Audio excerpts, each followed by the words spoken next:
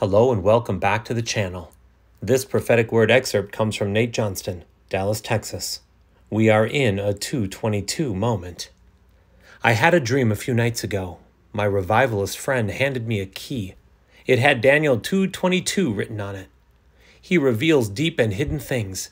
He knows what lies in darkness, and light dwells with him. In my dream, my friend then simply looked at me and said, "Now go." When I woke up, I began to write down all of these revelations that just gushed out of me. You see, we are in a moment where God is wanting us to pick up our authority again where we have forfeited it. We are in a moment of breaking powerlessness and defeat that we've settled into and violently shaking off the bonds of weariness. We are in a moment of leaving survival and the camp of stuck and shipwrecked that we've been in. We are in a moment of occupy and increase, not in a season of maintenance. We are in a moment of recovery and recompense. We are in a moment of wrong doors closing and promised doors opening. We are in a time of unlocking of places, resources, areas that have been locked up and out of our access for some time. We are in a time of entering promises that we've been contending for 3, 7, or maybe even 10-year periods. We are exiting doors and alignments that have kept us stuck and limited.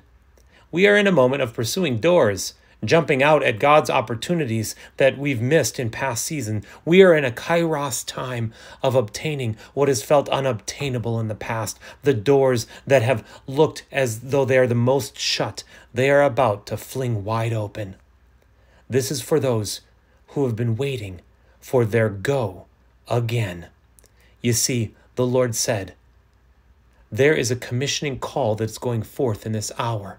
It's for my laid down lovers who have not been seeking doors of opportunity, but have been seeking me, my remnant, my set aside, my set apart ones, my holy forerunners.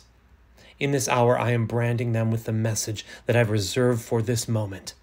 I'm branding them with my heartbeat that will shake the earth and bring it back to my heart. I'm going to use them to overturn. They're going to overturn wickedness and darkness in secret and dark places. I'm going to use them to turn back nations back to me once again. But many have said, but I'm stuck. And they have said, but I'm in a bind. I do not know my own way forward. But no, they've not been stuck. They've been in processing and refining and preparing. But now they're about to step into an increased season of hearing. They're about to step into the window of revelation season and receive fresh manna. They will pick up their keys again and run to the nations. Watch now as dead movements come back to life. Watch now as dead places begin to come back to life. And watch now as streams begin to flow in the desert once again. Watch now as doors begin to open that have looked closed and shut. Hearts that have been closed suddenly become soft again. This is a time where I'm reshaping my church. I'm molding my church. I'm forming my bride. So get ready, my mighty ones. Set aside. Get ready. Pay attention to what I give you in the night seasons. Posture yourself before me. This is not a time to run ahead of me. This is a time to run with me. This is a time to be sensitive to me and my leading and be clothed by my Spirit. Let's pray. Dear Heavenly Father, Lord, we thank you that we can be in this moment, Father, together. Lord Jesus, I just pray right now, Lord, that we would be seen as those laid down lovers of you, Father, seeking after you before open doors. We know that your word says that when we seek you first, all these things, Father, all these things come to us, Father, and we thank you for these open doors. Lord, may we walk through these open doors, Father. Lord, may you reveal deep and hidden things to us. And Lord, may we help to shine a light to those areas of darkness that we need to shine a light to. Lord, if it's in my own heart, shine the light.